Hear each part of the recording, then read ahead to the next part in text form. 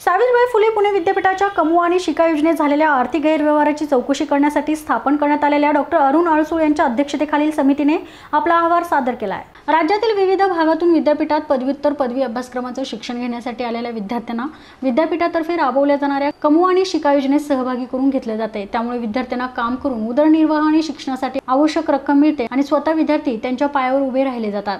या योजनेचा लाभ मिळाल्यामुळे असंख्य विद्यार्थी स्वतः गेल्या अनेक वर्षापासून सुरू असलेल्या योजनेत झालेल्या गैरव्यवहारामुळे चांगल्या योजनेला गालबोट लागला आहे। त्यामुळे अरुण अळसूळ यांच्या अध्यक्षतेखाली चौकशी समिती नेमली होती आणि त्याचा अहवाल सादर करण्यात आला आहे।